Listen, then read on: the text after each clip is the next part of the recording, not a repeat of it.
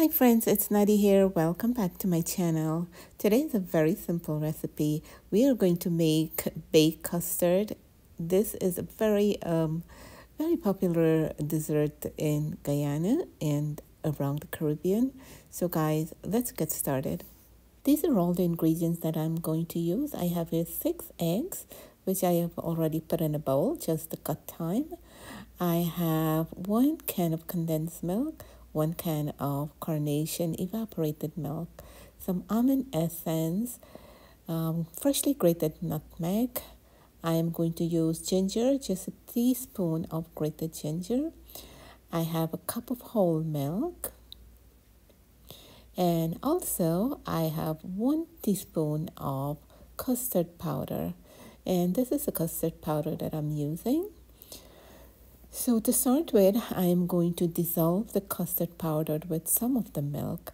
So I'm just going to pour a little bit in here and stir it up. So I'm going to use my blender for this recipe. You can also do it by hand or hand mixer. So the very first thing, you want to add your eggs in, and I'm going to add the whole milk. Next, I'm going to add the carnation milk. Make sure you're shaking your carnation milk well before opening it, okay? So next, I'm going to add the condensed milk. I'm going to add the custard powder that I have dissolved. Ginger, just about a teaspoon. And I'm going to add the freshly grated nutmeg. Almond essence, like about a tablespoon. Then I'm going to close this and I'm going to blend this for about 2 minutes on low speed. So once I'm done, it's going to become so nice and creamy. So this is looking good now. So I'm just going to open this, and guys, it's looking so good. It's all so nice and creamy. Everything is so well blended into it. So I'm going to just pour this into my pan. You know, it doesn't matter. You can use any kind of pan. So the very last thing I'm going to do is that I'm going to grate some nutmeg. And try to use the fresh nutmeg. It always gives it such a nice flavor. So my oven is preheating at 325 degrees.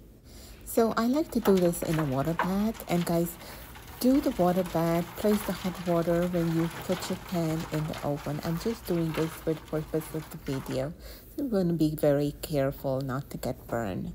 So I am going to place this in my oven, and I am going to drop the temperature to 300 degrees. This usually take about 40 to 45 minutes, and this is all done. And again, it depends on what kind of pan you're using. It may take longer. This is looking so gorgeous right now, but we're going to let this cool, and I'll come back and cut into it. So guys, make sure it's cooled completely, as I was so anxious to cut into it. And well, I guess it's okay, but make sure yours is cool completely. So I'm just going to take a piece out and let's see what it looks like. This is looking so good, guys, just the way I wanted it. It's nice and creamy. It have a little jiggly texture to it. And guys, it's so yummy. So thank you so much for watching. Don't forget to like and share, subscribe, and I will catch you in my other videos.